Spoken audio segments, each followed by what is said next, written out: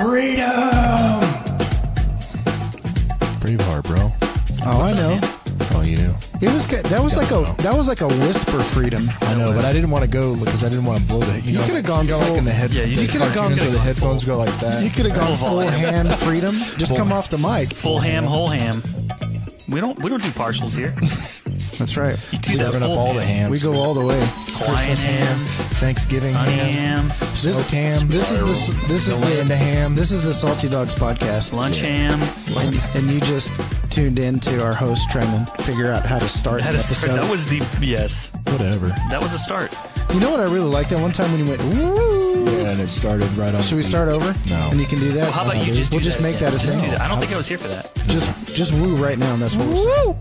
Awesome. Welcome to the podcast. Yo, what's Here up? we are. Man, it's good to be We're here. retarded, man. Whoop, whoop. I don't Are think you we? can say that word You anymore. can't say that word. You can't? You cannot say that No. word. Dude, I'm constantly habitually stepping lines, dude. Can I not say habitually either? can Because it's say got a that. B word in it. You can't do Hey, it. remember last time you Can't said accent that. you were going to go Accentuate. full expletive Oh my during gosh. this episode? No, I didn't. You did. Freedom. What's up, live viewers?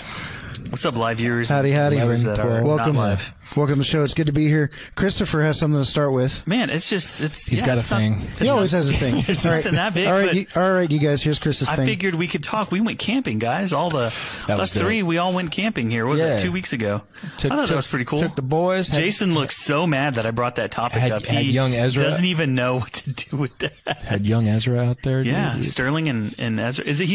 Dude. He's sad because Sterling is Christopher's son, and Ezra is Casey's son. yeah. And we all Man, went camping. when I put that headlamp on Ezra, dude, Oh, man. he was tripping. He loved it. It was a lot of fun. I can't see my flashlight, That was Daddy. good. Is that what he said? Yeah, because I kept 'Cause it turning was on off. his head. Well, It was I on kept his head. turning it off because he was blinding everybody by looking at him, and then I turned it off. He's Did like, I you can't see my flashlight. Did you Daddy." actually sleep that night? A little bit. Man. Oh, because of the cars. Well, yeah. I mean, there was a one time at like 3 or 4 There was a a.m. horn. Yes, for like 10 seconds. It Yeah, was the longest That was horn nice. of all time. That was So nice. we went camping together, which was supposed to be a little bit of a foretaste of Ascension Ministries. Yeah. You want to remind people what that is? Yeah, that's the ministry that we're starting, that I'm starting and Jason's helping me start, or that Jason's starting and I'm helping start. No, either way, it doesn't matter. But Doesn't matter. yeah, we're just trying to get out there and, get together with the bros and, get out in nature and creation and try to reclaim that connection, and those healing properties of that connection to nature. And so we got, man, every time we're going to keep on doing it. 2 Yeah. weeks, 2 weeks out. You know what I do want to bring up about our camping trip? What? Christopher, tell us about your mean skills on the charcoal grill. Yeah, I don't know what happened there. I think it was all the pressure from all the It guys was. around. Performance anxiety. I barbecue Hey, almost every carne, weekend. That carne asada was fire. though. was good. You know I can't grill when you're watching. I couldn't know. I couldn't start a fire. I don't know what the heck happened. No, It we was had a like good old time. If the Holy Spirit was what caught that fire up in flames, the Spirit was nowhere to be found, man. Not in that you. fire was. I don't even think I'm a Christian anymore. Well, I've known that for a while, so Well, you could have given me a heads up. I know. Sorry, man. Anyways, Hey, guess what? You don't know Jesus. I don't. Is it because of all the sin I have in my life? Yeah, Jesus much. loves you, so I don't have to. Is that the way Yeah. it goes? The telltale like that. sign of the presence of the Holy Spirit in your Spin it. life is whether or not you can The Holy actually Spirit. fire up some charcoal. That food or was not. good though. You got we got tore some it of up. that meat from the North Hood. Marinada, Oh man, it was orange. marinated pork. They know Yes. how to do it. Yeah, that's how we roll. It was delicious. You made some tacos. Did you learn any kind of lesson? Like, was there anything to this, or you just wanted to bring Just it up? wanted to bring it up. Man, I just thought it was cool. It was us cool. The three hosts went out. Agreed. Do we hammock? we did do a hammock thing. so hard, dude. We had, what, like 5 or 7? 6? No, there was like 7 hammocks up. Yeah, Yeah, it was nice. there was a number of completion, by the way. The 7.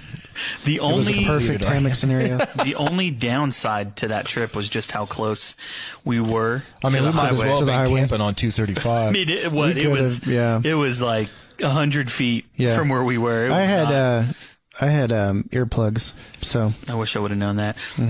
So well, I told you I brought extra, didn't I? no, you didn't tell me that. Oh. Well, my son had to sleep in the hammock with me because my brother brought a tent from Houston, but forgot the poles, or he brought poles, but he brought the wrong poles.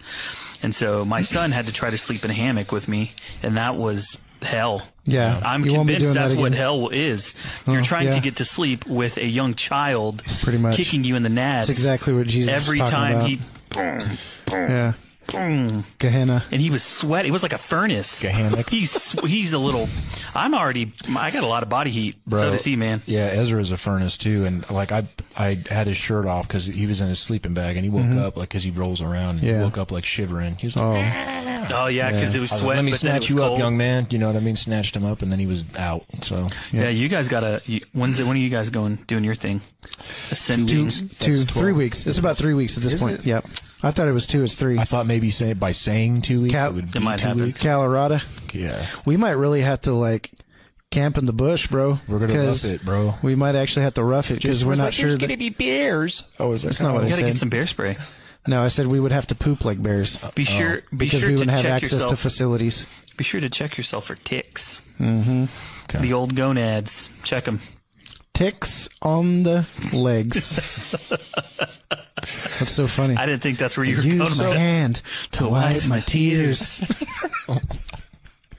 We did it again. did it. We That's got good. another Nacho Libre Anyways. quote in there. Anyway, so I just had fun Derek camping. Shore's just been sitting here.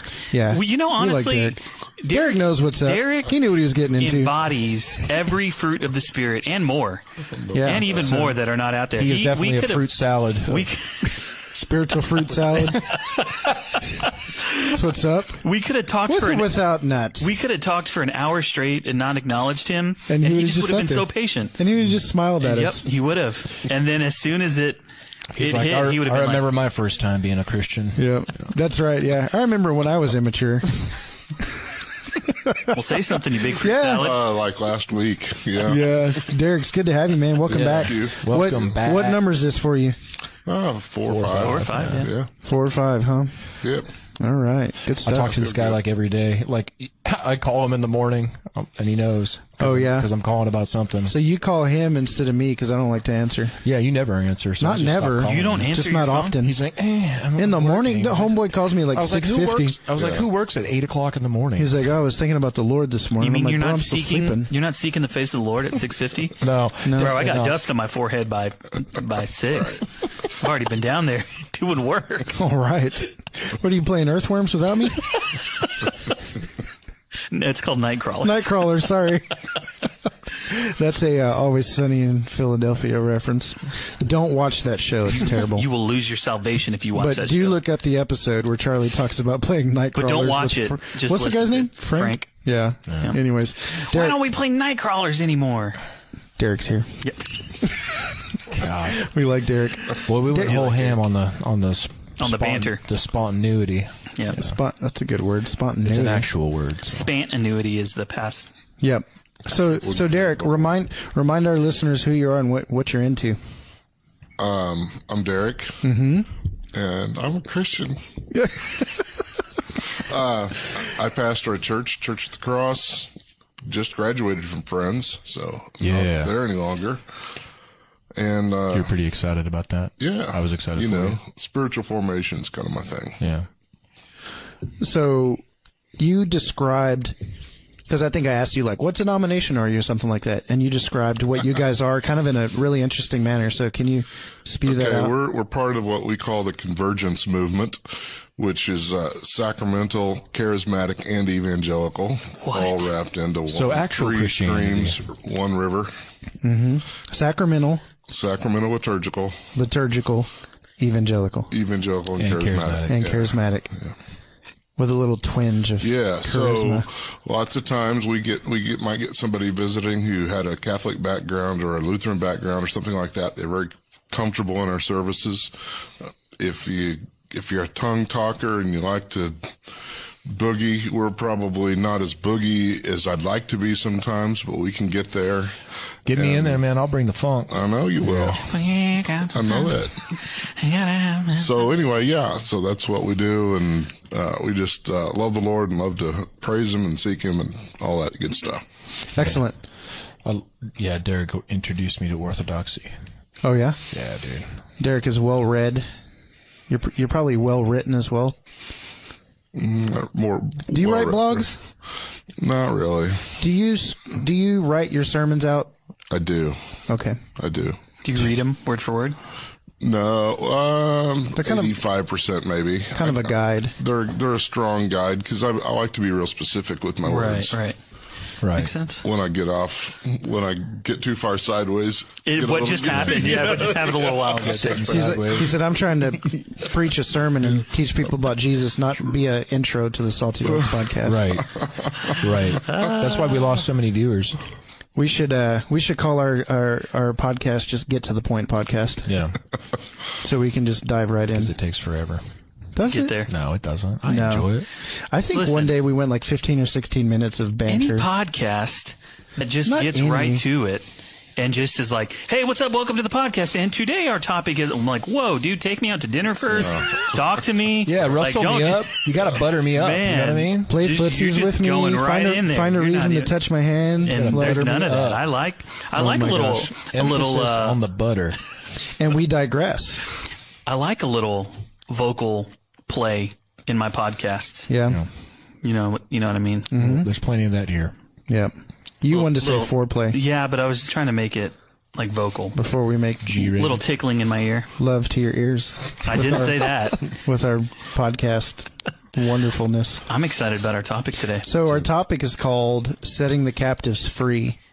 And so really, I think we basically had the episode before we hit record, but we can dive into it Well, anyway. but I don't know how much this, I feel like, topic. I remember we were sitting on a back porch and you were just kind of sharing your back porch. So you want me to tell the story first? Well, I just wanted to say that you were sharing some revelation, and so you can dive into what that was. But I remember you sharing this stuff, what we're going to talk about today, and just some things that have been on your mind. And I was like, dude, this is powerful. Like, this is like, there's freedom here. And there's freedom for a lot of people in this conversation if people can be open-minded to hearing something that may not be as popular of a topic. Yeah, well, first of all, when you start talking about like having revelation, the part of the story is like I heard the Lord say to me, like, I mean, that's pretty much that's where I fall. Like, I believe that I communicate with the living God by His Spirit in me, and that He speaks and reveals things. He uses Scripture, but He also uses His voice that is not silent. So, so I have struggled in my life. I guess just let me tell. So like I can remember even being 5 years old. So it goes back this far. So I remember being in kindergarten and like sitting at this table with this girl named Griselda. I still remember her. Griselda? Griselda, Wow. yeah. Griselda. That's probably what they named her. Griselda. Griselda. Yeah. Classic Grizzly. Yeah. Hey, Grizzy. But here's the thing. I remember like we were playing, but we were sitting next to each other, and it was like I don't know. In my mind, I remember it as being like flirtatious, but we were playing and giggling, and like I just remember she was giving me attention. There was laughing and smiling, and that was the first time that I ever remember getting attention from a female in my life. And so I remember that, and it was probably at that point in time that I had an interest in girls. You knew you and I mean, wanted I'm to be a talking, I'm player. like, yeah, that's right. I was like 5 years old in kindergarten, seeing that I'm getting this attention from this female.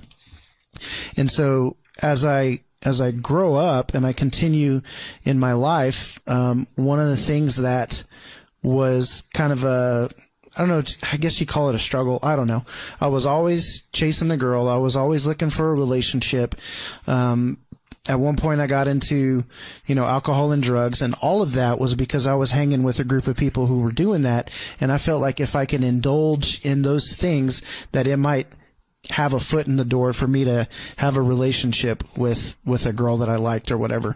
So at an early age, I started looking at attention from women as a thing that like brought me joy and I guess fulfillment at some point, and in some way, shape, or form. Fast forward, and now I'm married, and what I'm realizing is that all of those experiences and this idea of love and attention and affection and acceptance has come with me throughout the entirety of my lifetime into my relationship with my wife now. The way that my wife shows love isn't necessarily the way that I've always desired to be shown at the entirety of my life. So then there's a disconnect, right? Like of an expectation that I've placed on my wife, and then that's not becoming a reality. And so, there's problems, right? Like in my heart and my mind, there's this huge disconnect. A lot of this stuff at certain points in time had turned into lust and pornography and that kind of thing, looking for that acceptance or whatever it is. And so running into some issues with that sin throughout time. But all of it going back to this idea of love and acceptance. So I've cried out. I've prayed the prayers. I've done the things. I've talked to the friends. I've gone to the conferences. I've done the men's retreat. I've done all that stuff.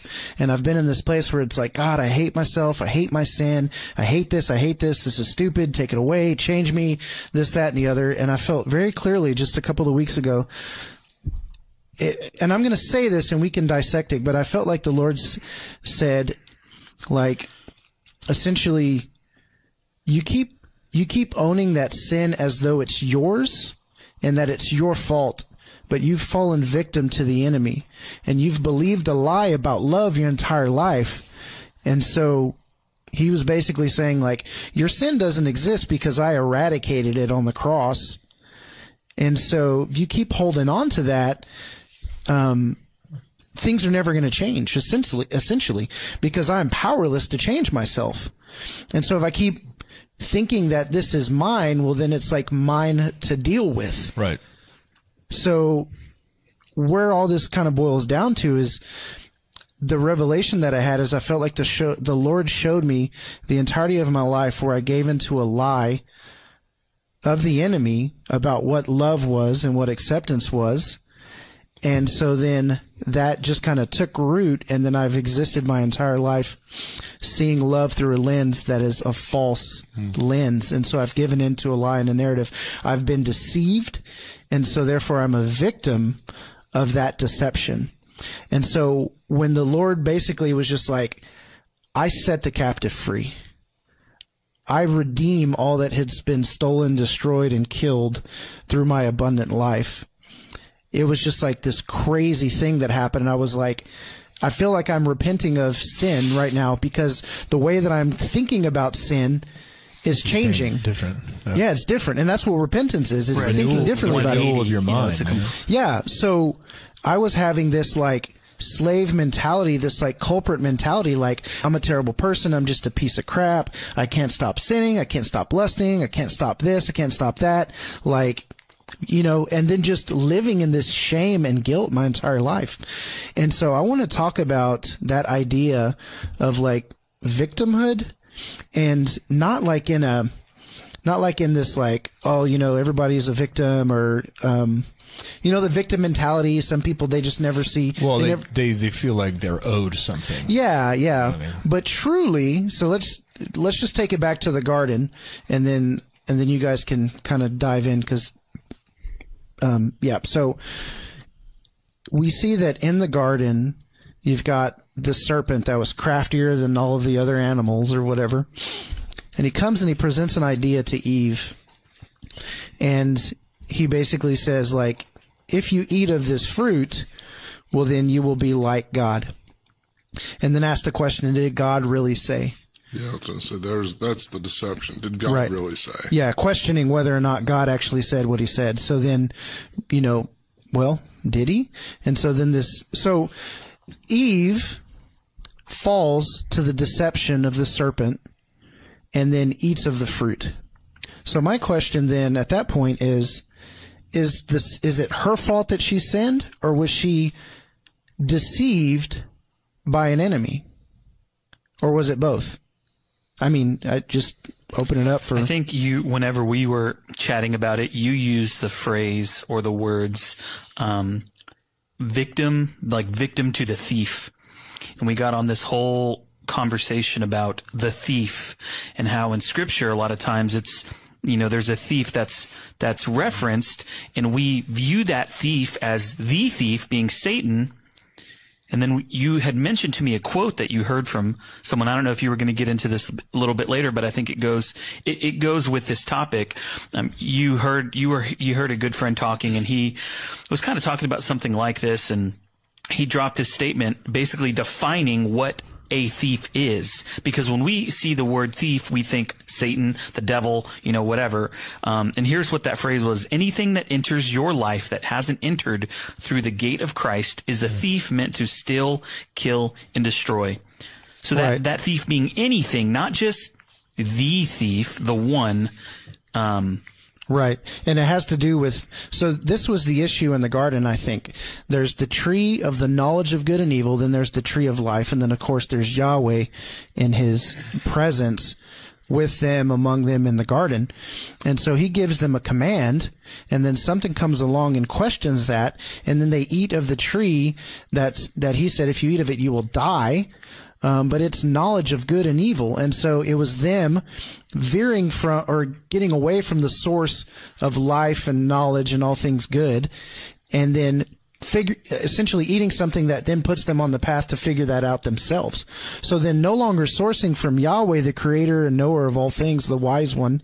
And bearer of eternal life. Bearer of eternal life. But then they take on the burden of trying to sort this out for themselves, not being led by Yahweh, by his spirit, by his presence, by the relationship, which is where we're meant to learn and grow and exist. And so the narrative got twisted, and then they believed this lie, and then there was separation from Yahweh. And so then they just continued on that path. And so what I'm saying is that at some point in my life, I began to believe certain lies and fall under deception of what true love actually was, so that I get to a place in my life and I've got years and years and years of deception and years and years and years of victimhood of a false narrative of what love is. And so you're not alone. Yeah. Right. First off, I'd have to say that. I mean, that's you're not alone in that. That's a huge issue. So, I mean, it took me crying out to the Lord one morning, like, what the heck? Something's got to change. And it was as though he just said, hey, look, you're a victim and I've come to rescue you. Mm-hmm. And that was like, number one, it took the burden off of myself to be the one to help myself to not sin or whatever, to be freed from these actions, this mentality, this narrative, these lies, this mindset. You literally felt freedom. I did. You felt, and this is, and it was all taking place, I would imagine, in the mind. You're having, the Lord speaking to you, and then that repentance, when your mind is literally doing a 180, you're seeing something in a way that you've never seen it before, heard it before, experienced before. But you look at the source that it's coming from. With Yahweh. And so when this happens and you get this fresh word, it's almost like the blinders drop. It's almost like, imagine, and I had used this analogy of a woman who is in an abusive relationship, and she almost has Stockholm syndrome, or the person has Stockholm syndrome, and they begin to believe whatever their captor is saying, or empathize with their captor and all this kind of stuff. And so it's almost like in that moment, when there's a moment for women who are in these situations, to whether that can be, doesn't matter how many times their friends or loved ones tell them, you are in a bad spot, you need to get out of it. There's a switch that has to happen internally. Sometimes people speak of having this divine revelation from God, to then they go, wow, I just saw the situation for what it was. But it was almost like in this situation, the curtain fell and you saw what was really going on. And it's like, oh my gosh, I'm actually a victim. Like, God's here to set me free. Like, he's come to set the captives free. But our whole lives as Christians, and we can get into this a little bit about, well, how does this work with sin? Is this with also, we can get into that in a little bit, but for most of our lives, we've been told, this is your fault. You own it from the pulpit. Right. All of this, like, your sin is dirty. God can't even look at you. And I'm not saying everyone says this, but this is a pretty popular, it's a narrative that exists, to where it's like, you're a filthy rat, God spit, all of this kind of thing. And so we view ourselves as this disgusting, torn up, broken thing. And so all of that, I think, is good intentioned to turn people back hopefully to God, but there's a lot of damage that happens there. Yeah, and that's not good. I think although like good intention in their mind, but not necessarily in the heart, because the road to hell is paved by good intentions. Right. And that's true.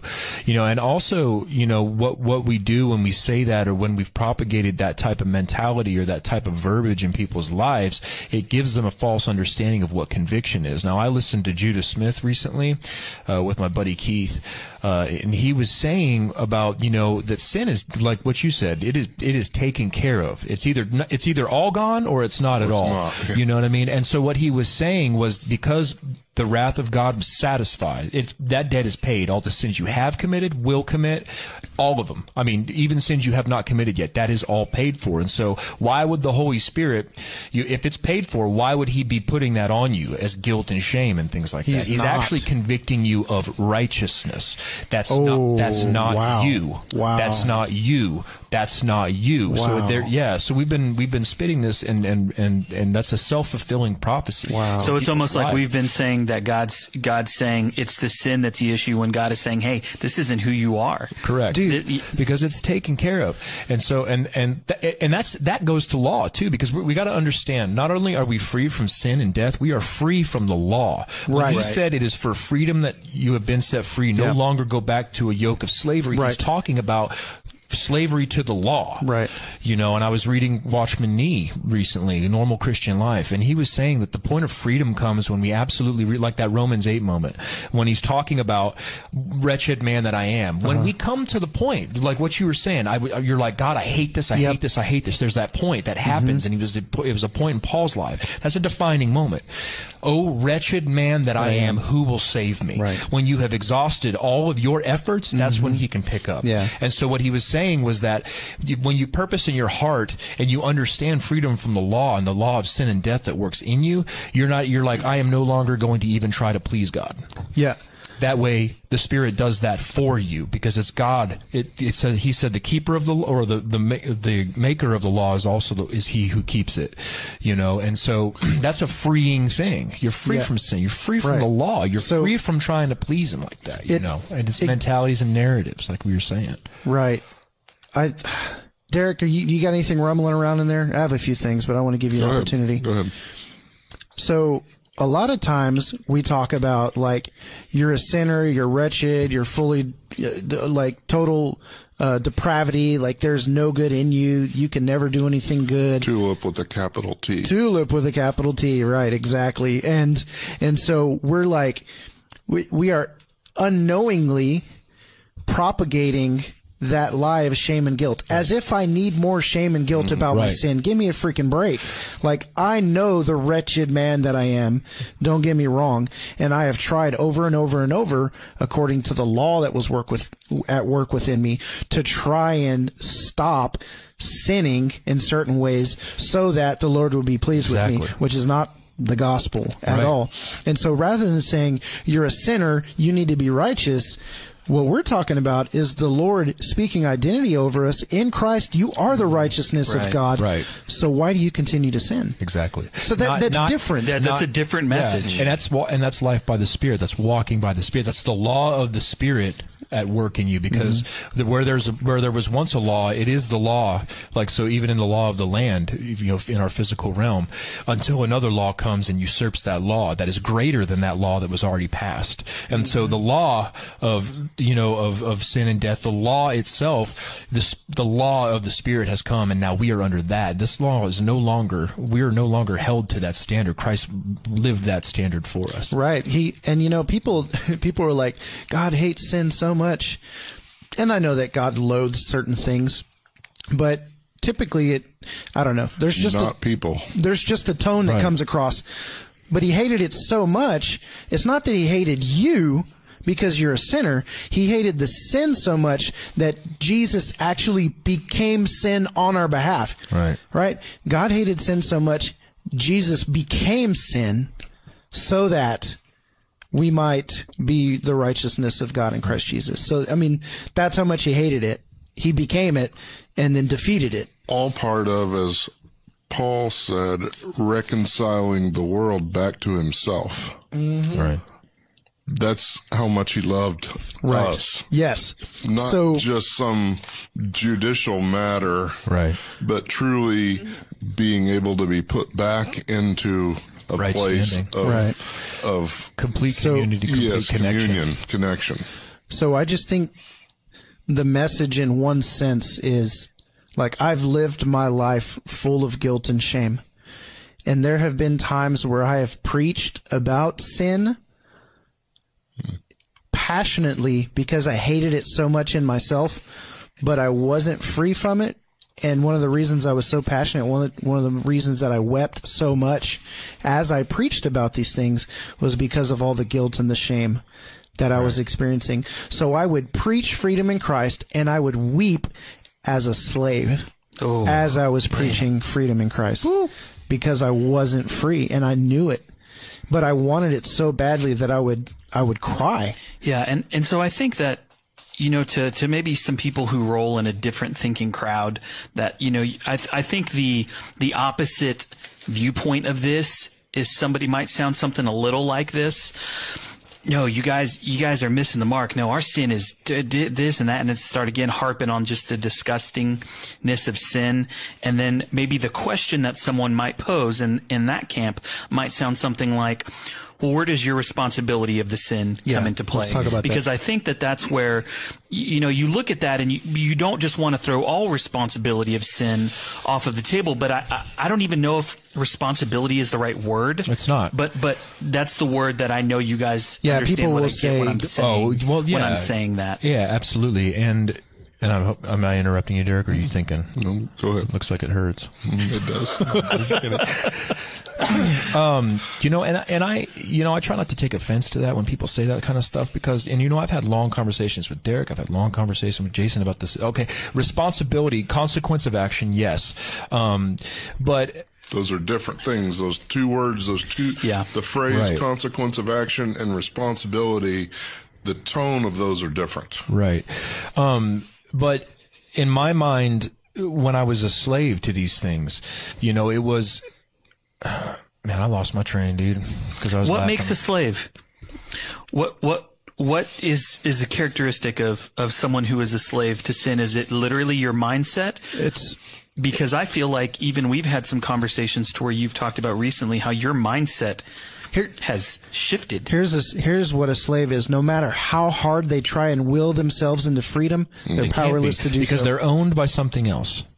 Right. You know, they are owned by something else. And so what I we was are getting, slaves. what I was getting at is, are you a slave to sin if you still sin, or are you a slave to sin if you feel hopeless and like you cannot imagine a life free? Both. I would say both. Right. I think mean- I would say both. Go ahead. And I would say both in a sense, although I think the second is sadder. Right. To me, the first is the guy that just recognizes, you know, there's just something in this world where I have this kind of natural pennant to want to go off on my own rather on the path that I should go. Yeah. But I recognize that. I correct that. I'm not, that doesn't completely dissuade me. Right. Man, that second, that shame-driven life, it just rolls Wow, you. the I think of the Gollum creature. That, Oh yeah. Yeah. that- From Lord of the Rings. from Lord of the Rings. Smeagol. You know, the beautiful guy who found the ring, but you know, and then when we really come across him in the story, he's just this decrepit, you know, Dude, sad. What a spiritual visualization that is probably reflects so many of us at different points in our lives. You know, in that spiritual, if we're a tripart being body, soul, spirit, that spiritual representation, that imagery of that being, you know, like And that so is sad. he is, you know, he's worthy of having feelings for, of sadness for. And that's really, that wages of sin is death thing and responsibility. Yeah, there's probably people that take license, but if I've tasted the good love of God, if I've had life in Christ, I'm not wasting, I'm not going back to something. Now, my narrative may drive me back to something, and I have a responsibility, but again, I think it's more the consequences may come to bear. Yeah. But the reality Right. is that, man, I'm on a pathway to death, and that's got to make the Savior's heart ache worse than anything. Because again, he came to set us free, and here I am Not living in falling freedom. victim to this false narrative and walking this other path Yeah. Yeah. that leads to my destruction. Yeah. So the other day we were outside in our front yard, and since it's been nicer, our family spends a lot of time outside these days, which is really nice. So my daughter, who's going to be 4 years old in a couple of weeks, she loves to play. She's like so full of joy. She's like, I mean, I love watching her play. I love watching her grow and laugh. And, sometimes Innocence. it's innocence. Beautiful. It's so beautiful. It's so wonderful to just watch. And so the other day we're all sitting on the porch, and there's a lip, because there's a wheelchair ramp that goes up, and she grabbed the ball and she was running to bring it to mom or somebody, and she trips over the lip of this thing. And she was like an inch away from hitting her forehead on concrete. And she didn't, and I was like, oh man, that was close. Well, we told her, honey, you have to watch out for that lip, or you're going to fall. You have to be careful. Like, hey, we want you to play, we want you to have a good time, but you just have to be careful and be aware of this thing. And so, teaching moment, trying to make her aware, hey, I don't want you to hurt yourself in this regard. Well, then she does it again 10 minutes later.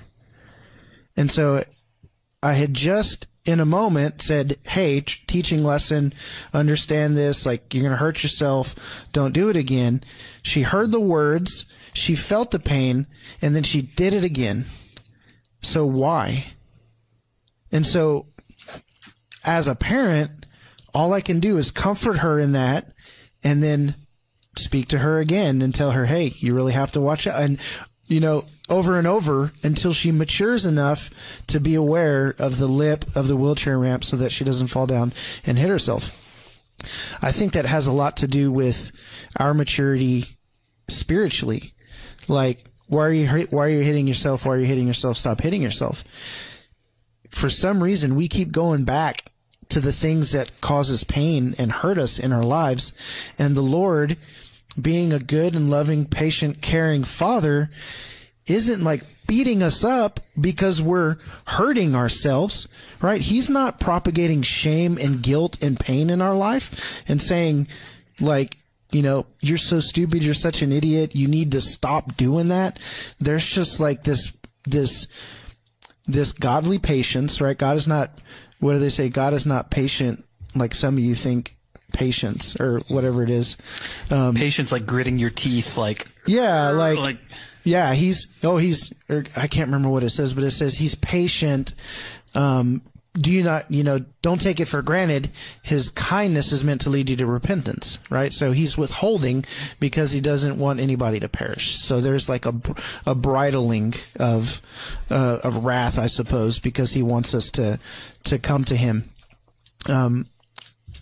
But what I'm saying is, like, I could easily, am I going to, like, my daughter's already hurt. She fell and hit her knee. Am I going to pick her up, get mad at her because she fell again, and like spank her and cause more pain on top of pain? And so what I'm getting at is, like, we tend to look at people through eyes that aren't the eyes of the Lord. And when we see them causing pain and hurt in their lives because of the sin, we want to get mad, and then we want to try and cause them to experience so much pain that it's going to cause them to never do it again.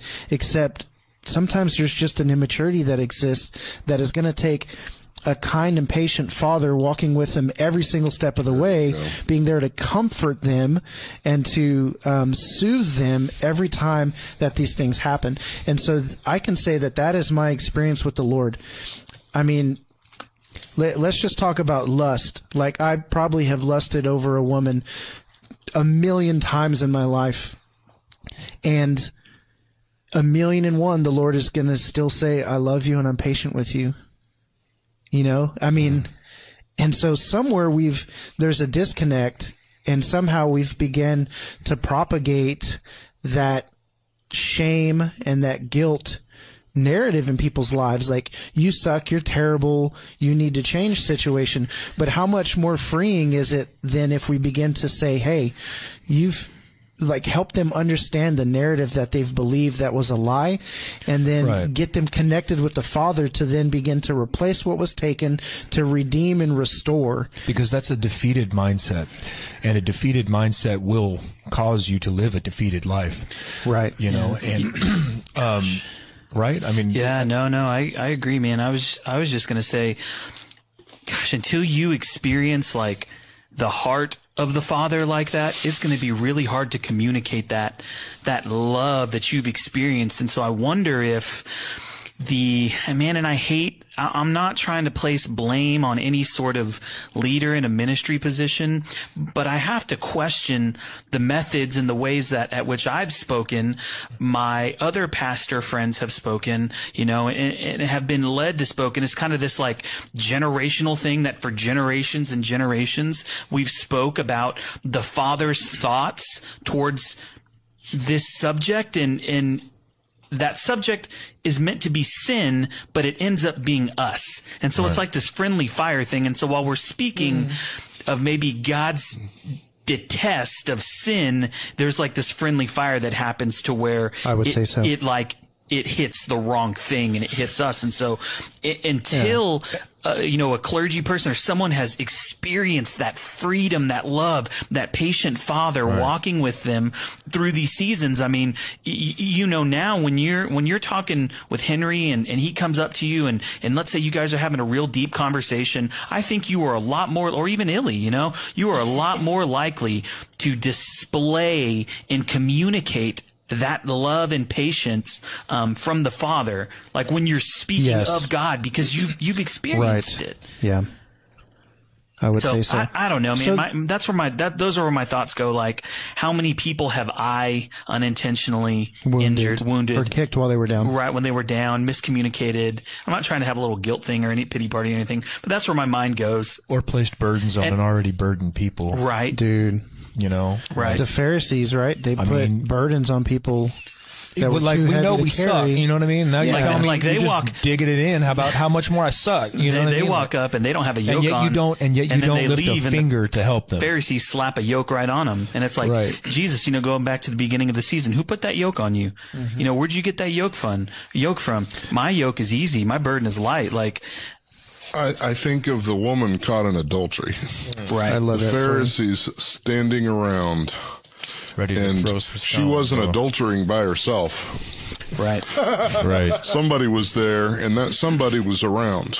Right. I'm pretty sure. Right. And Jesus apprehends that situation.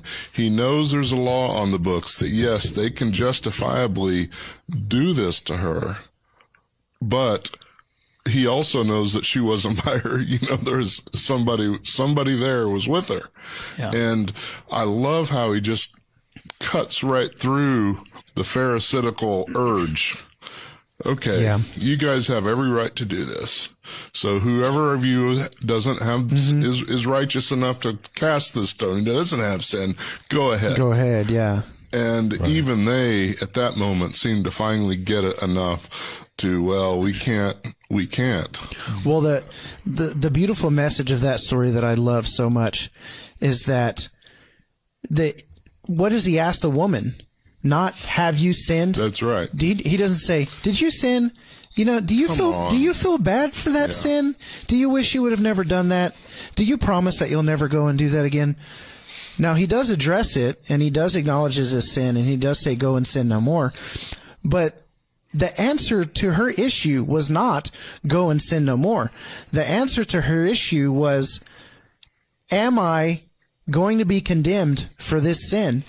And Jesus represents what he's all about in that moment and says, has no one condemned you? Neither do I condemn you. Mercy triumphs over judgment. Now go and leave your life of sin. Yeah. So it is the freedom from condemnation and consequence of the sin. Well, you know, consequence of sin. She was having consequences, but it was the freedom from the condemnation, the judgment, and the death of the sin that was the freedom to pave the way for her to go and leave the sin. It's interesting to me that the consequence was only going to happen through human hands. The consequence wasn't going to. The consequence wasn't going to come because Jesus was going to administer that. The consequence was going to come by those who wanted to throw the stones. Wow. You know what I mean? Like, so when we talk about consequence, we talk about. I think it's because we have a lack of grace, a lack of love, a lack of the Father's heart, a lack of the Father's eyes to see people. Like you said, these are not the sin. It's sin, not the sinner. You know what I mean? You can't ever. You got to.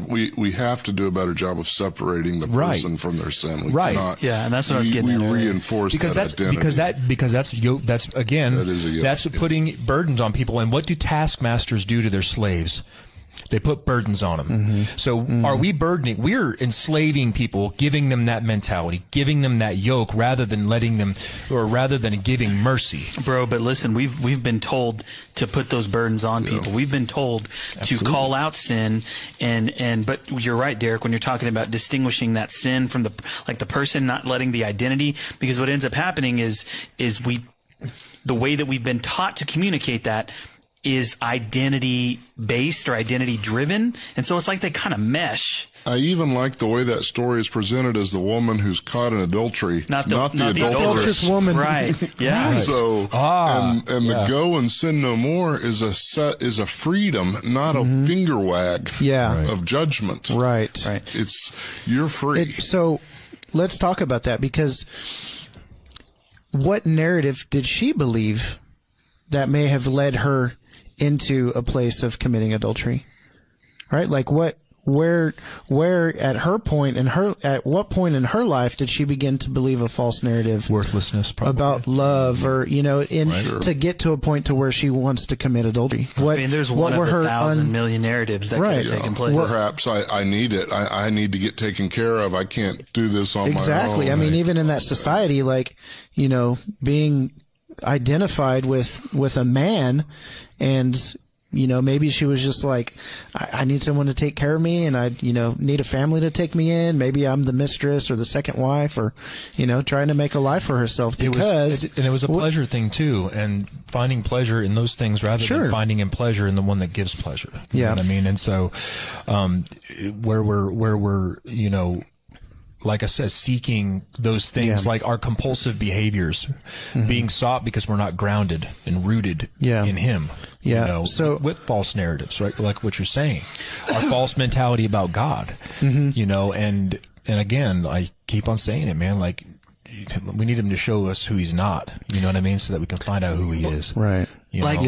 I think, when we personalize this, and Jason, man, I just want to thank you for sharing, as much as you did, and being vulnerable. I think it takes a lot of bravery to hop on a mic on Facebook Live, Instagram Live, and on Apple, Spotify, everywhere else you have our podcast go floating worldwide, baby. Right. And to share that. So, man, I just want to thank you for that, because I know that takes a boldness and a different type of freedom, a different mindset to be able to share that.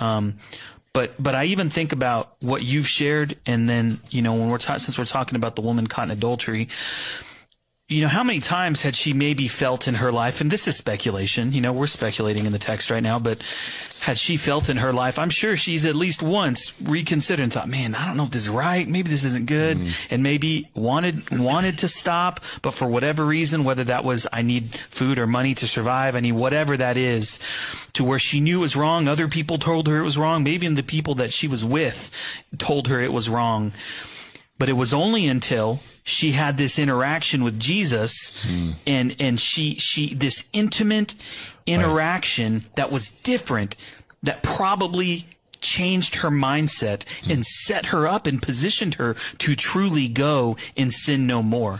And I think it was the experience. Is the experience. And that's the difference in your story as well. How long have you and I and everyone else around this table fought against whatever type of sin is in our life that we wanted to get rid of? But it is only until Jesus, in your case, and I think in our cases, opens that dungeon door and says, bro, you are free. Right. Like, I've I've come to set you free. And It's that whole deal. There's an experiential part of this too, because even in my life, like recently, you know, with everything that I've gone through, I experienced something, you know. And I talking to Derek the other day. He's like, "Man, I don't think you're going back." I was like, "I don't think I'm going back either, bro." But how many what I mean? times have you had the knowledge of Knowledge, whatever? yeah. You know, Knowledge like, never set me free. Exactly. It actually did its part to keep me bound, because it was all here, right? Yep. Until the heart experiences something with God, and and that's another thing that I've been thinking on a lot lately too. It is God's work, man. Yes. It is His, right? And He either does it or He does it, He doesn't. So, you know, at everything has its proper time,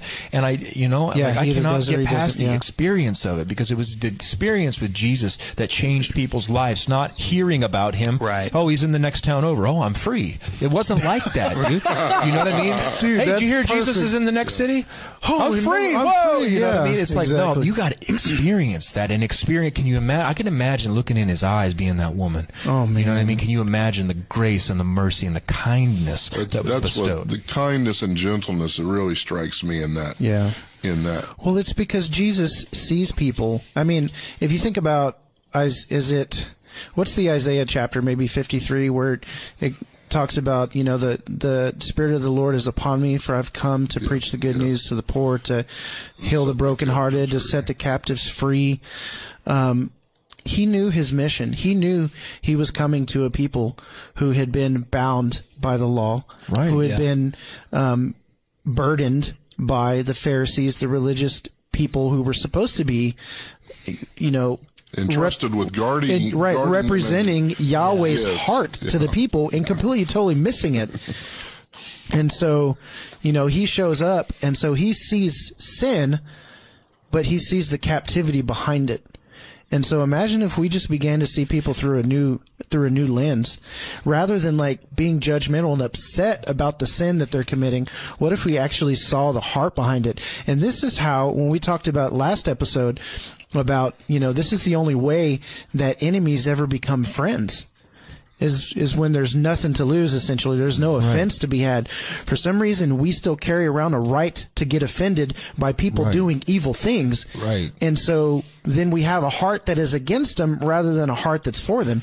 So rather than desiring true freedom from the thing that has plagued them their entire life, that has led them to the point to where they're at, we want them to be punished and changed. Right. Right, but that's our heart for them. Right. That's Our heart is that's not- punishment, and therefore punishment will change, man. And like, dude, the love conquers the multitude of sins, you know, and that conquering, right? And so that mentality, right? Like, how can we reproduce that mentality in people? It's by loving, and it's by being Christ to people, you know, because because in that defeatist mindset, like we were talking about, you'll continue on in that. If that's what you believe, and if that's what people heap on you, you're worthless, this and this and that, it's only going to, it's a self-prophecy that works in your life. But when we flip the script, right, do it the kingdom way and love our enemies, you can't emotionally love your enemy. It's not possible. You know, love is a choice. It's an empowering choice, and I believe that sets people free, because it did. You know. So here's what's different in my life today, because I had this experience, and you know, I was telling Christopher about it. He was there at my house, and I was like excited about Jesus and what He did for me, for probably one of the first times in my life. Like, rather than just regurgitating things I've heard about Him or things that I've read in the scripture, like, I'm like, He told me it's not my sin, that He paid the debt, that He died for me, and He came to set me free because I've been, you know, a slave. That's good news, bro. That's good news. Gospel. That is great stinking news. That's gospel. Right? It's great news. So here's what's different, is that when I see tendencies, because I am in process of replacing narrative that I've believed my entire life. So every part of my being, look, I'm tripart. I'm spirit, body, and soul. And we know that our brain, you were talking earlier, you were talking about chemicals, right? So my brain, you got to hit on that. My brain has been wired physiologically to expect and to experience love through touch and through affection. That's how I receive love. Now, it might be a form of how people show love, but it's not true love. Right. Right? So true love is from the Father. So I'm having a narrative replaced. So when I have sin manifest in my life now, I don't look at it and think, gosh, I got to get that under control. I look to the Lord and I say, Lord, what part of me is still experiencing pain or trauma, or what part of me needs healing that you want to speak to? Because that's a symptom. The sin is a symptom of that false narrative still existing and manifesting. So I'm not like, oh, I should probably go ahead and put the blockers on my computer and do this, that, and the other, and get an accountability partner. And I mean, it's good to set up boundaries. If you need to do that, do that. But I'm not trying to figure out how to stop sinning anymore. No. Right, because I am asking the Lord to continue to teach me and show me the narrative that I'm to believe about who I am and what he did for me, and bring healing and replace the thoughts that caused me to sin in the first place. Man, it's so different. It's completely different. So different. and what I think, gosh, what gets me, I'm sitting here and I'm kind of, I'm feeling it. I'm feeling the emotions of all of this, because it's like, I just ask myself the question, like, sometimes I wonder, and this has nothing to do with like church or Western mindsets, Easter, like this has nothing to do with that, or like methodology, as much as it is like the personhood of Jesus and who he is. And like, gosh, there's so much freedom in this.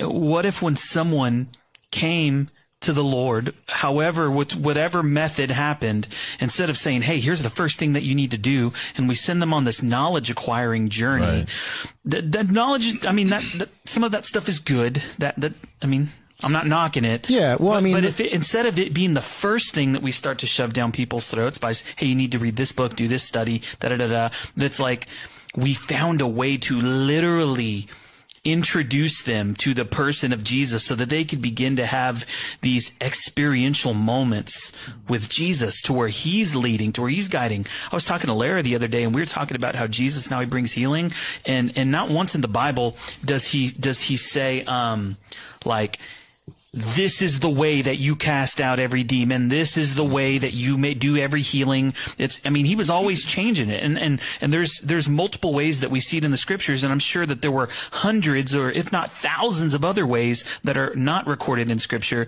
that he did a healing. Now, if he did all of that stuff, it makes me think that each way that he sets a captive free is going to look a little bit different, because of the different shackles or the chains or the cage or the dungeon or the whatever. And so how can we figure out how to literally make the introduction? Because that's what I think the start of the Christian life is making the introduction to Jesus, and then giving people the freedom while walking alongside them to continually seek his voice and do whatever he says. It sounds so simple, but it's hard to figure out how to, I think it's hard for people to trust what they're feeling when it comes to whatever Jesus, however he's leading you to, break free from this captivity, or however he busted you out, or what life on the other side of the gate or the prison cell is. Because that's what this is. You're figuring out what life outside of the shackles is. I mean, I'm sure, getting back to slavery, these people had to figure out a whole new way to live life, a whole new way of living. Right. One of the things that I think of, there's a concept called the vicarious humanity of Christ. Where Say that again? A concept called the vicarious humanity of Christ. Oh, okay. Where in Christ's life, we find the perfect humanity. In his living, we have the example, we have the representation of the way we can live. It's available to us. He experienced the pain we did. He was victimized tremendously, experienced resurrection, and yet that life, his life, becomes part of our lives. And so we walk our journey as though he were walking our journey in that sense. Yeah. And that's available. And I think one of the things you hit on was especially when you're talking about being with somebody, you said walk with them. And I think that's a super key. We haven't tech issue. Yeah, that's a super key, is walking with them. Yes. It's not just say, go do this, go read this, go, let's walk together. Because relationship. Yes. Let's restore narratives by learning what the narrative should be. Right. And if we are in Christ and Christ is in us and he's one with the Father, therefore we are one with the Father. In walking with other people, we are walking as Christ to them. Not because we are Christ, but because Christ lives in us, the Spirit lives in us. And when we walk with them, we are literally being Christ to that person. Right. And what did Jesus say about if, nobody can see the Father unless he looks upon the Son? Well, we are sons. Absolutely. We are absolutely sons of God. And when they look at us and they see the fruit in our life of the Spirit, because Christ's life is manifesting and dwelling within us, they are seeing the Father because Christ is living in us, man. Yeah, that's huge. And walking with them as Christ. But it's too messy, man. That's the problem. It's too messy. It's too messy. Yeah. I don't want to do it. I don't have time for it. My wants, my desires come before other people, man. We got to get past that. And me even too, you know what I mean? Because I'm guilty of it. I'm guilty of wanting my little time, of not wanting to be, bothered. But man, there are people, and I think that's a heart change for us. You know what I mean? There are people that are dying, and especially so. That's one of the reasons for the ministry that we're starting is because, and I talked to Derek about this too. God has put a burning desire in my heart for people who are going through addiction, who are going through depression, who are going through divorce, and that's a burning desire. And how else can you have that burning desire? You know what I mean? It's that being fireborn. You got fireborn, man. You've got to, and I want those people to be free because I know how it felt to be that person. Right. You know what I mean? And I don't want that once. Exactly. And so, the best way to learn a free life is to go to or used to be captive. Well, how do you live a free life? Well, let me show you. You know what I mean? And so when we get around other people, we walk with them. That's how it. That's how we reproduce freedom. You know what that is? That's called making disciples. And so Jesus comes. And I'm not talking about making disciples in the way that we think making disciples. Right. It is literally... We think of making Christians. Yeah. We'll go back to what were you telling me about the other day? There's a difference between disciples and Christians, man. Yeah. I'm pretty sure. I'm certain of it. We were talking about the order, the order of go. Right. So there's this scripture, and I can't remember where, but... read your Bible, you find it. Google disciple or something. Yeah, start at the beginning. No, there's the scripture that talks about when Jesus called his disciples to be with him that they might preach the gospel and that they might cast out demons. They might. Well, yeah, or will or should or whatever the phrasing is there. Might. You have it? No. Oh, okay. So I thought I did. That they might be with him, that they might preach, and that they might cast out demons. Relationship, ministry, supernatural power. Everybody wants to come to the Lord and they want to do something great for him, and they want to heal the sick, they want to heal the blind, they want to cast out demons, they want all of the supernatural presence in their ministry with none of the relationship. So we get the cart before the horse.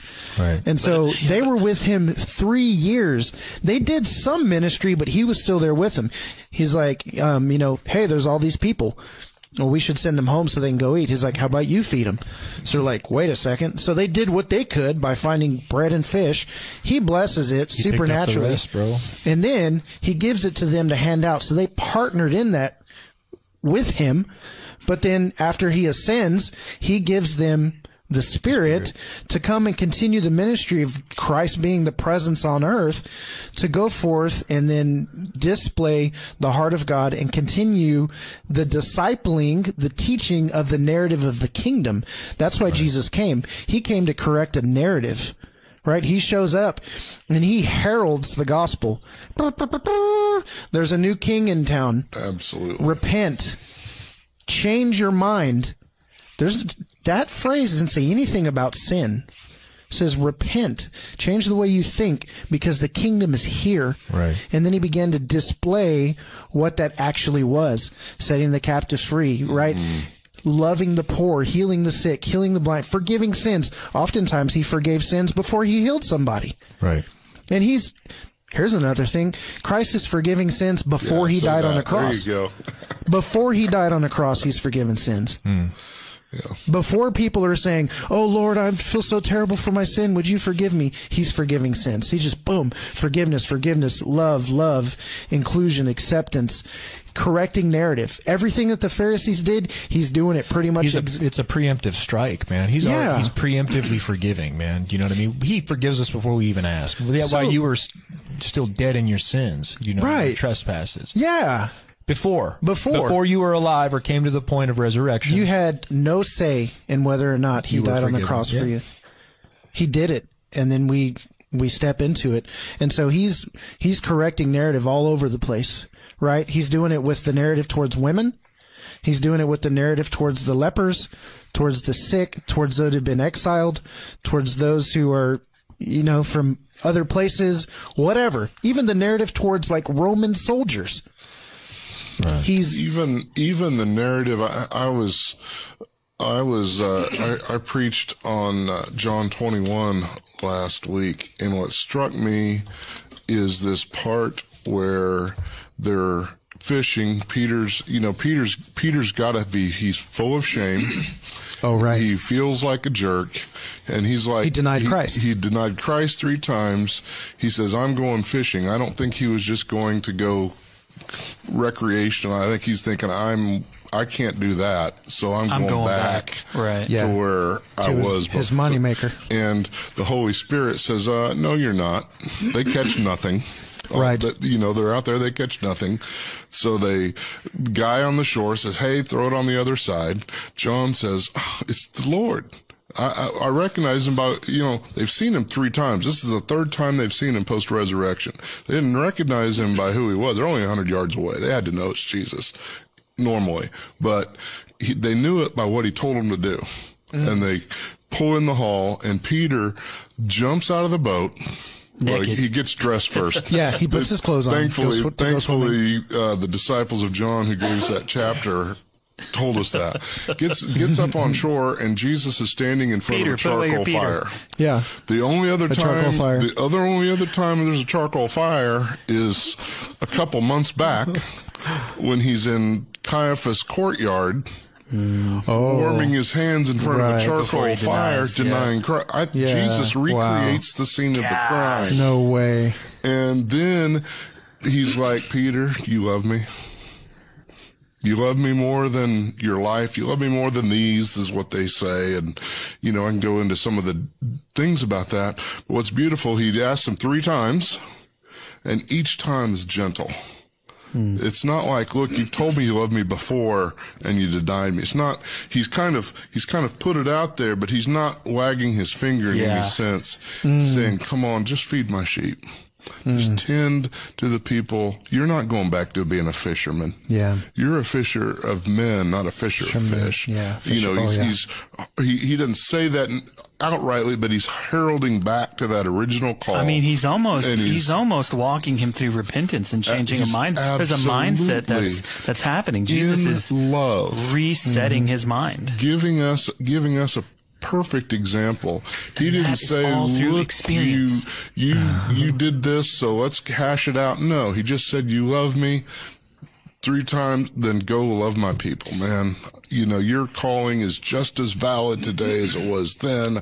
And it's at that point Peter turns around and, But listen, I wonder how many times, the disciples are hanging out and they're spending time together, and I'm sure some of them, they probably weren't all together. They probably were experiencing different things at different moments. But how many times did Peter have a conversation where he's sitting around and he's going, "I'm so stupid. I messed up. I can't believe I did it." And then John and some of the other guys are, "No, dude, Jesus, he forgives you," and this and that. And it isn't until Peter has an experience with Jesus and hears the words that his mindset has changed, that the bars are torn off, and he can step into life on the other side of being captive to these thoughts. So beautiful. So gentle, so loving. It's through that experience, man. You mean he didn't start a prophet reading plan? He should have. And buy a bunch of scrolls. He didn't get plugged and into the wake up early in the morning and... Why are you guys trying to get me salty? It seems to me that a lot of what we're talking about here is the gentleness and the kindness of Jesus being so astounding because they were expecting wrath. They were expecting the finger wagging. They were expecting consequence. And rather than that, he fulfilled them with his kindness and his love, his gentleness and his grace. Well, I think it's hard to not take our experiences with man, you know, whether that be our parents, any authorities in our lives, and to not blend those in with Jesus or with God or, you know, any of that, and to expect that the wrath is going to be, you know, that. It's hard to not let those things That's blend why together. the narrative change is so important, because how can you call God Father if you have a poor narrative of what fatherhood looks like, feels like, acts like? That's one of the significant things that I think Jason was even talking about. I mean, I'm thinking as he's telling his story, wait, you're a churchman. So somewhere along the way in the years of the church, no one loved you that way. No one said, no, do you love Jesus? Yeah, right. Yeah. I mean, granted, maybe I wasn't completely open and honest about things, but still, like you're saying, yeah, it's like almost as if.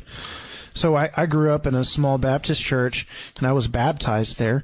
But then when I was 14, that's when I feel as though I came to know the Lord by His Spirit at work in me. But the way I've said it, and I hate to say it this way, but I said, you know, I grew up in a small Baptist church, but it wasn't until 14 that I heard the gospel.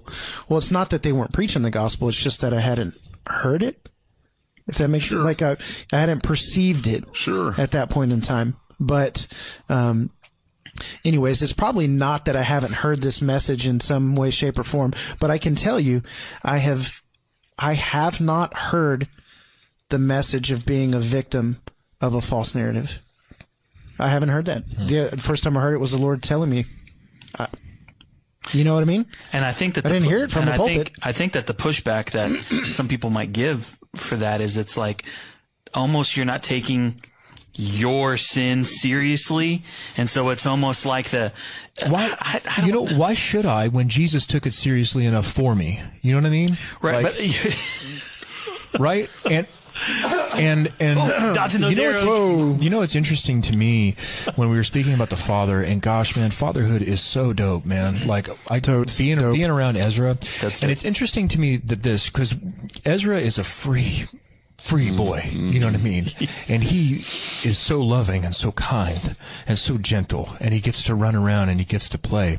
Freedom precedes knowledge. He doesn't have any knowledge of anything. He's free already. He knows one thing. He knows one thing. Daddy loves him. And his survival, my presence in his life is absolutely necessary for his survival. But he doesn't have to worry about any of that stuff. He doesn't have to worry about me putting rules and regulations and telling him what to do all the time. Yes, I will correct him. You know what I mean? But that's all done in love. And he's joy. He's joyous. He's able to run around. He's able to laugh. And how much of that do we lose as we mature and we mature and grow up and receive all this information, right? And it's like we're actually walking into slavery. Yeah. You know what I mean? Because we come out of original goodness. OG. Oh, you mean the goodness that was there before all this? You mean but imagine before they partook of the knowledge of the tree of the knowledge of good and evil, they were free, completely free in the garden in communion with God until they knew what sin was. Wow. You know what I mean? It's true. So getting back we want to get back to the garden. Well, that's what he came to do. You know, to get back into communion. Absolutely. To get back into that. And we're so busy heaping law and heaping here. Read this book. You're a new believer. Read this book. No. How about you fall on your face, and I'll fall on my face with you, and we will praise God and watch Him come down and change your life. You know, some of the best time with believers that I have had lately has been with two other people. We've been hopping on Zoom calls and once a week, and we've just been basically closing our eyes and praying and just asking the Lord, just like, hey, we're going to seek the Lord right now. And we're all saying, all right, we're going to close our eyes. What do you see? What's God showing you? What's God showing me? And the revelation that God revealing His word to us then has been astounding. Now, I can say, sound like a mystic. Astounding. I am. I'm a mystic too, bro. Let me For wave. show. Let me wave my What's that? wand. Good idea for a show. Oh yeah.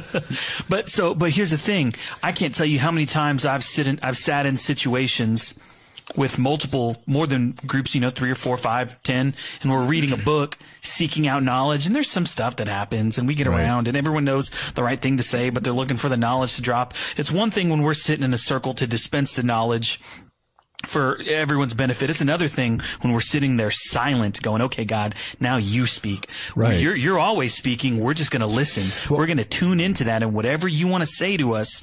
And that's where life change is happening in my life. Yeah, and there's a reason for that. It's because the giftings are made manifest for the edification of the body. I was talking to Derek about this too, because every time I call Derek, or every time I call Jason, or every time I call Jeff Jewett I'm like, hey, what do you think about this? It leads into a deeper conversation, and we're just talking. There's no expectation of, well, and Derek doesn't say, well, Casey, why don't you pull out your Bible and we'll, it's not like that. It's all we're doing is talking and bouncing, and then the gifting comes up through the Spirit, because my spirit and the Spirit inside of me is connecting to the Spirit inside of him. Yeah. That communion is being made manifest. The giftings are sprouting, are coming forth. Derek's giftings, my giftings, and then we both leave the conversation edified. Edified, You know what I mean? Built up. It's not. We really do. I'm like, dang, Derek. Like, Man, I got to go to work now. Yeah, I 'cause know. it's Well, usually man, early. hey, that's what this podcast was originally started with, you two guys hopping on phone calls and having these deep conversations. right. We're not here. I've got my Bible here, but we're not like, okay, well, why don't we all turn? It's like, dude, we're just talking, man. And the gifting, because we're in communion. Where 2 or 3 are, there I am also, because he's inside of us, dude. That's why he says that I'm there, because I'm inside of you, and you guys are linking up and hooking up together. I said something. We're doing the that other day. avatar. We're taking those little avatar things and linking into one. I said something the other day, and I don't know what this will do for the show at this point in time, but I messaged Christopher and I said, if Scripture were so powerful to change a heart, Adam should have written down God's command to not eat of the tree, and then Eve would have never sinned. Right. If she just had it written down and she could have read it over and over and over again, maybe she would have never given into it. And this thing about slavery, too, like I was thinking about the Matrix when I came over here. It's like how often people don't want to be set free. They don't want truth. They don't want to take the pill. They don't want to go down the rabbit hole, because it's much easier to live as a slave and to know and have my routine and know everything that's going to happen, rather than step into an uncharted territory that's freedom. Because it's scary. Until you tasted it. Man, I don't. And then you won't go back. Right. There's no you going. Can't go back. Once you've tasted the unconditional love of the Father, there is no going back. I mean, and this is what, Casey, you said something earlier about how, like, walking with people is messy, like walking side by side. It's like, it's not easy, it's messy. But there's also mystery in it. And I think that mystery makes people uncomfortable, because there's not certainty there. I love and so you but that's the Christian faith. There is tension that exists there. There is not 100% certainty in all dynamic. things. Jesus, when he spoke, he didn't outright give people the answers. I mean, he wanted people to wrestle with things, and so he was a rabbi. That's what they did. And so, but for us in this life, at least in this Western life, we want the step-by-step guide, 1, 2, 3, ABC, bullet points, and it's not, while that may seem more convenient, I don't know that it's as transformational. And it's not. And like a case in point, and let me flesh this out, is like Derek, Jason, you too, but Derek, because this is just what I'm thinking about, but when this stuff happened, like the divorce and everything else, this man was here from the very beginning. This man saw me drunk on the floor crying. He saw me everything, and he has walked from that period to now. And we were just reflecting yesterday about what a blessing that is to me and to him, because we walked that together. And he's able, because when you walk with people, even though it's messy for a time, then you get to see the fruit of the heart. You get to see the harvest of all that stuff happening. And if you bail on people, you're actually missing out on a blessing, because you don't get to see what happens in the in-between. And he knows where I was now, or then, and where I'm at now, and like that's walking with people, like good, bad, and the ugly, dude, because I'm telling you, it was ugly. You also miss out on some purifying in your own life, because guess what? For Derek to walk alongside you or me or anyone else, it's a bit of inconvenience. There's a little bit of dying to self that happens. A lot of bit of dying to self. And so you miss out on that and that own purifying of yourself when you don't walk along. If you haven't ever walked alongside anyone through a difficult trial, you are missing out on some extreme Jesus character developing type stuff that could happen in your life. It's not information, it's presence. Yes. I mean, we're conditioned to want information, but it's always comes back to presence is where the transformation occurs. Jesus said, go into the world and make disciples of all nations, baptizing them, teaching them to obey all that I've commanded, and surely I will send you a book that will contain everything I ever said, so that you can go back and read it over and over and over again, so that my words will never depart from you. Now, Scripture is useful. Absolutely. We know that it says of itself it's useful. Absolutely. But he said, lo, I will be with you even into the end of the age. The Bible didn't set me free, dog. Right. You know what I mean? And then he said that he would send a Spirit. He said, I will not leave you as orphans. I will send you the Comforter. He will teach you all things. He will show you things to come.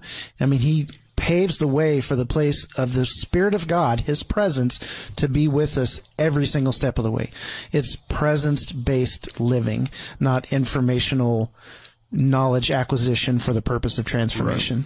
It gets tough. I want to point out what Jordan Savage He's been said. hanging in there pretty tight. Oh chilling. yeah, I appreciate him, Jordan. man. He's been jumping on, but he said, and this is his comment. He says, man, church judges people so much by where they are now rather than their story. Why? Like, why judge at all? That's not our job. Well, so there's a lot to unpack there, but what I really want to point out is where he says about, man, the church does it, but we do it. We judge people by where they are and not by their story. And that's what happens. Most of the time, we don't know where they're coming from. And we act like we don't know where they're going.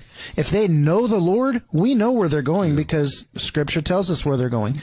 They are predestined to be conformed into the image of the Son, and so they are being conformed. They are in process. Or what did we say last time? Because we don't like the word process. Journeying. Yeah. They are journeying along, so we know where they end up. It's just a matter if we want to be with them while they get there or not, or we want to look at that part of their story and then make a judgment call and then write them off. Right. Scripture tells us, see that no one falls from grace. And a lot of times we make people fall out of that place of grace because of their actions and because of where they're at right now. There's an incumbency on me to offer you so much grace, it's really hard for you to fall out of it. Right. Right. That's goodness, man. There's freedom in all this. There is. I hope so, man. I really think so. I think that's the purpose. And again, the freedom that I have right now is more in my heart and my mind than anything. Like, my understanding of my identity and truly what Christ has done for me. Set you free. Yeah. And so again, my focus isn't on the law. I need to stop this. I need to stop this. Number one, I know that the Father's heart for me is that I mature out of that and that he replace all that and heal what was diseased and broken and hurt and to redeem it all. And so now I just say, okay, Lord, how do I continue to partner with you in what you want to do with me moving forward? It's no longer guilt and shame and hate myself and I suck and I'm terrible again. It's interesting that you're experiencing that freedom right now, you know what I mean? And I'm experiencing freedom from my sin as well, and like you said, man, like there's just that point, Well, it's different. That's why I told you I don't see you going back. It's different. We've been up and down the hill a time or two, and that's okay. Yeah, but it's different. There's freedom. There is freedom. So freedom just leaks off people, bro. You know what I mean? It really does, and you can see it. You can see it, right? It's a tangible thing that you can see in other people's lives. So, Jason, to someone who's listening, who may be sitting here and they're maybe feeling some hope, a new hope reignited in them, and they've, help us, Obi-Wan Kenobi. Help us, help us, Obi-Wan Kenobi. Maybe they're sitting there and they've been wrestling for years and years and years with a sin or a mindset or a thought process. How do they begin to take steps? What does it look like for them? And it may not be this super complicated thing, but I mean, speak to that, like to the person who's like, man, how do I do this? How do I begin to be set free from being a slave? Yeah, it just reminds me of a phrase that I heard one time where it says, run dirty. Like, run to Christ dirty. regardless of where you're at. So a lot of times, like, especially with the sin of like lust and pornography and masturbation, that kind of stuff, you feel disgusting after engaging in some of that stuff. And the guilt and the shame is so real that you try and get as much time between the act and when you actually go, and then you go to Christ, God, because you want to feel less dirty when you go to him. Right. And you're like, oh, I got 24 hours under my belt. Okay, God, I'm sorry. Right. Versus like, as soon as you're done and you feel that guilt, you run dirty and just go to the Lord. So no matter what, number one, go to him. And number two, cry out. Like I always say, cry out. And just be honest. Be as brutally honest as you can be with the Lord. Dude, can you imagine? Okay, so you want to talk about running dirty, and we've been talking about the woman caught in adultery. Literally, not there with the blanket or robe covering her. I mean, who knows? Caught in the act, like out there, you know, just fresh from her sin. Like, right, still sweaty.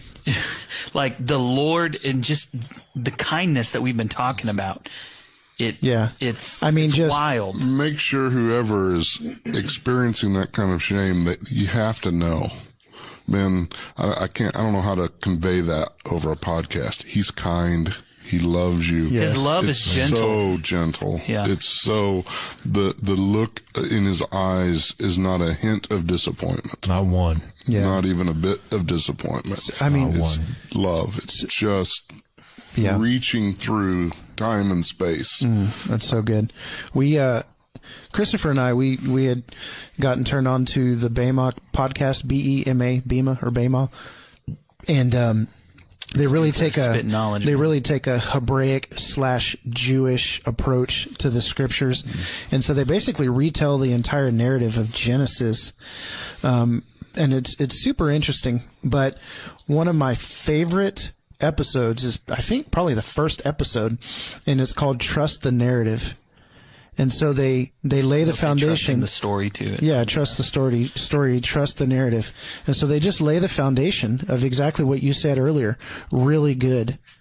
So Jesus says no man is good except for God. But if we think about the way that we were originally created, God looked original goodness. Our original goodness, right? Not our original sin, original goodness. Right. So the Lord creates us in his image. So if you want to talk about original sin, and the Lord created us with sin in us, so he created us in his image, so he also has sin that he passed on? What are you talking about? He passed on goodness, that word tov, and he said it's very good.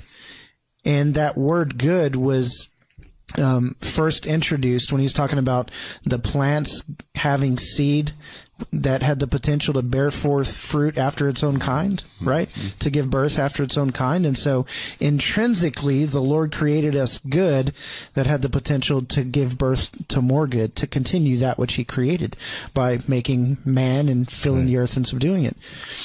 And so the narrative is that the Lord created us in his image, looked upon us and said, that's very good. I'm very pleased. It literally means pleasant. So he looked at us and he said, "Oh, how pleasant." And so he's pleased with us. That is the original narrative. Changed. Yeah. That has not changed. Now, again, consequence of sin, right? They disobeyed, but they were deceived. So then they moved into death. You will surely die. That actually happened. The relationship was broken, but all of the narrative of Scripture is God always desiring to be with his people, always desiring to reconnect, even then becoming the sacrifice and taking it all on himself to restore it. I think what you're talking about ties in. I think we should hit on what Jordan just threw out up there, because I think that's a struggle for a lot of people. Yeah, that's a podcast itself. I mean, we may have to tackle that, but. What, do you want to read it? Yeah, sure. Jordan Savage is saying, how do we experience that gentle love? I'm assuming he means without holding fear of his Old Testament judgment. So how do we experience the gentle love of the Father while we also have record of the Old Testament? This is so good, and there's all kinds of podcasts that talk about this. How do you reconcile the God of the Old Testament with the New Testament? But when John talks about Christ, he says, no man has seen God.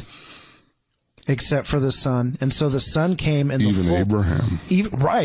Even Moses, even Ezekiel. I mean, so all of the Old Testament people, they didn't truly see God. Right.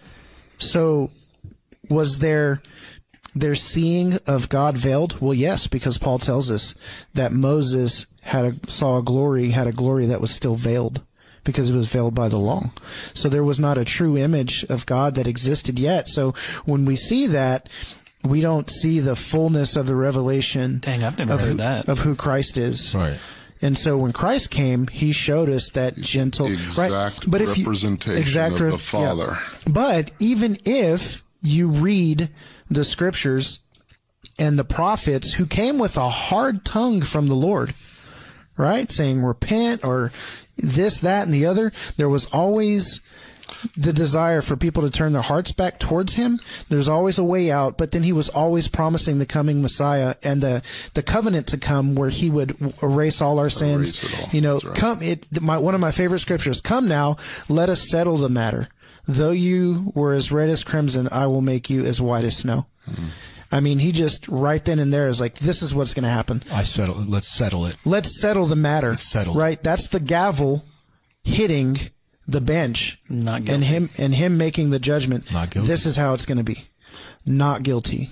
I will see your sins no more. He even says, for my sake, I will wipe out all of your sins. My name's sake. Because he wanted so badly to be back in that original relationship with us. For my sake. I want you so bad that this is for my sake. Brian Zond says, God is like Jesus. God has always been like Jesus. There has never been a time when God has not been like Jesus. Now, we haven't always known that, but now we do. But now we do. Right. Yeah. So, I mean, and it takes. If you can't imagine Jesus doing it, don't imagine God doing it. Yeah. It is definitely a topic that people have to wrestle with. It's a big narrative. Yep. Yeah. And I think, you know, for those that are wrestling, man, honestly, I'd say stop. You know what, man? Stop wrestling. This just goes back to the whole experiential thing. Why don't you just ask God? Right. God, who are you like? God, who are you?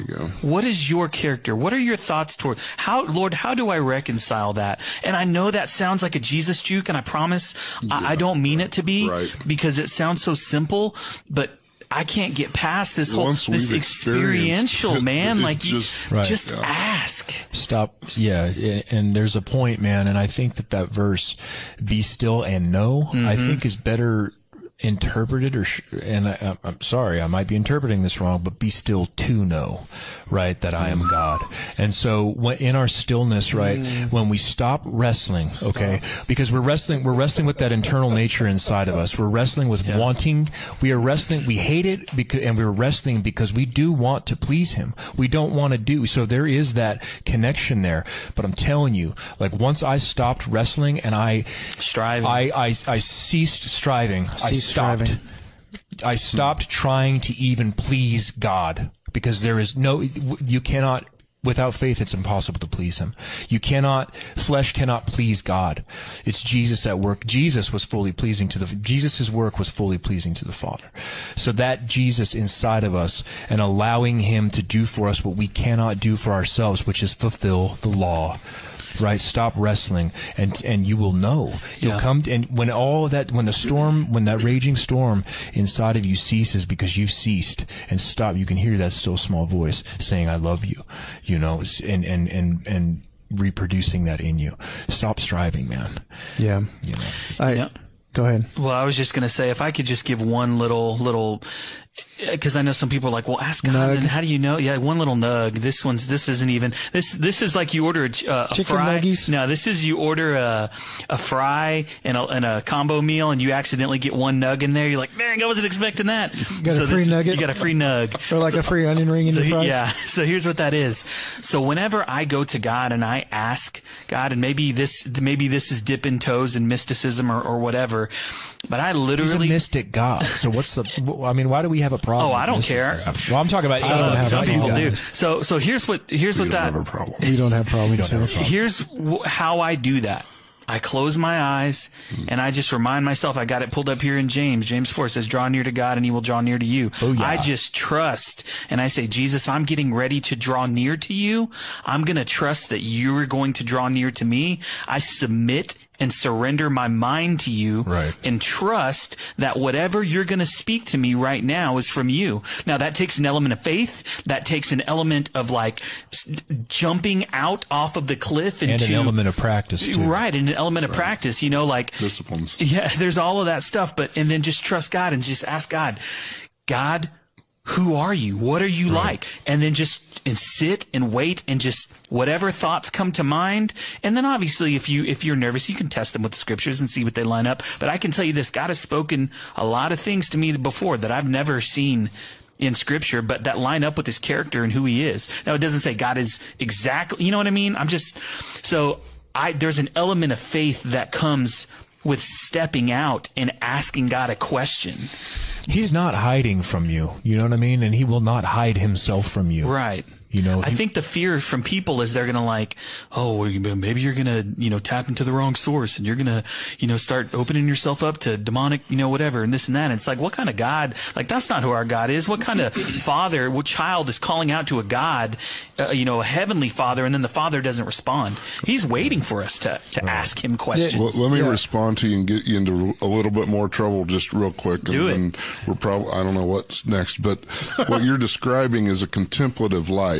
Rather than a reactive life. Yeah. Part of the reason these narratives get hammered into us the way they are is because we are reactive people. We grow up with everything's a reaction. In my prayer time, every day, there's a time when I sit with Jesus. What you described, I call it sitting with Jesus. It's contemplation. I have prayed. I've done a lot of my intercessions, and now I want to hear what he has to say. I need to hear what he has to say. Sometimes I have something specific I put out there on the table. Other times I don't, but it's literally the mindset it's like Casey just sitting right here next to me. I'm just sitting here and Jesus is right here, and I'm just going to listen. And 9 times out of 10, I don't get words. I just get love. And I'm telling you, I'm transformed in that presence of his love. It's a game changer. Yeah, it changes absolutely. things. And that's how it wasn't until I started practicing, contemplative prayer or even, we have some other friends that maybe they would call it engaging. There's all sorts of, but it's taking place in the imagination and the mind and almost letting God say, God, I want to give you control of this thing that you created in me, this imaginative part of my brain. I want to give you control of that. And I want you to use that.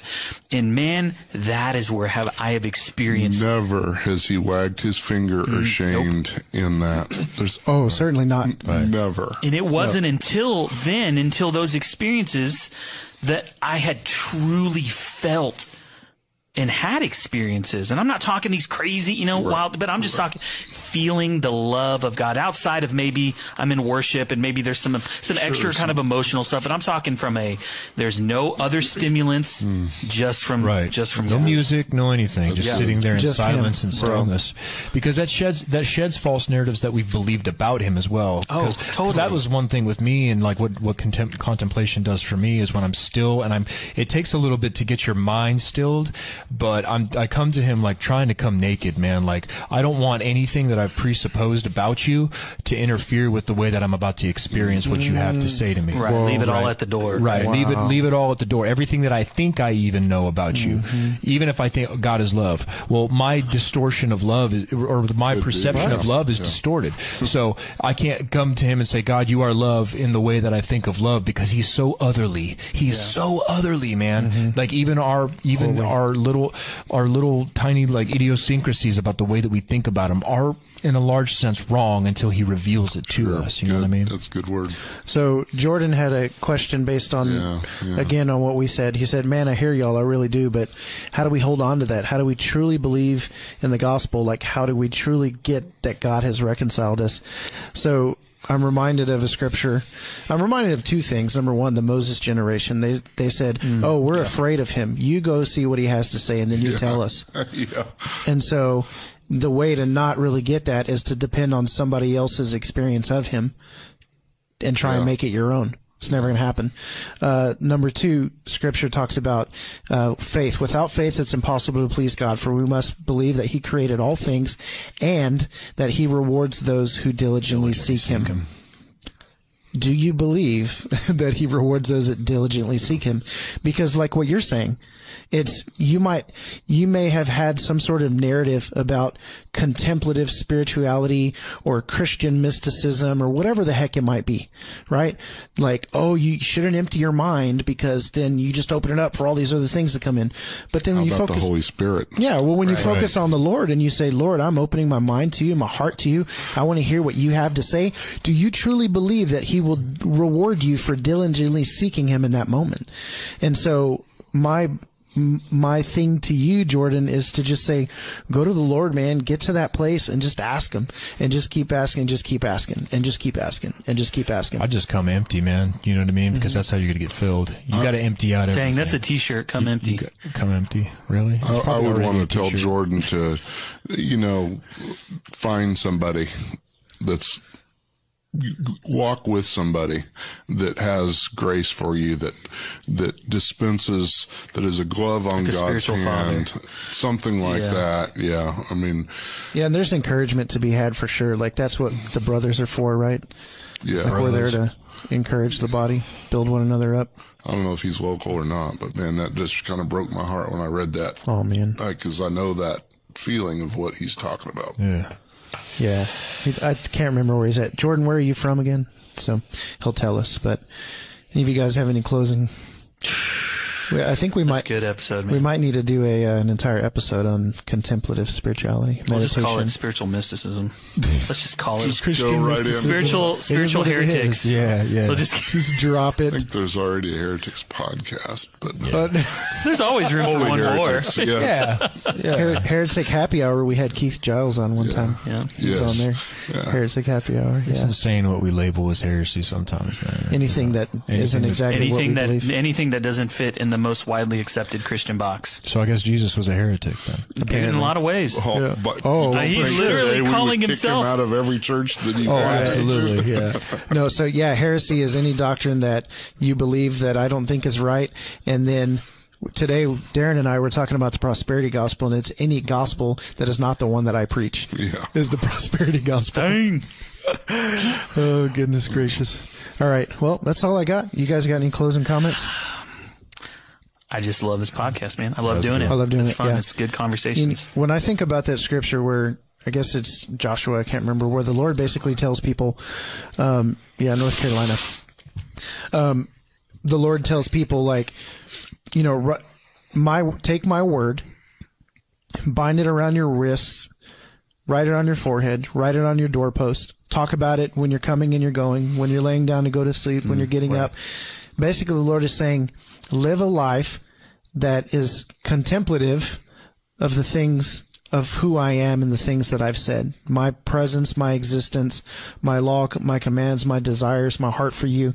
And I think this is absolutely what the podcast does, is we create a space where we're just having these conversations about all of these things.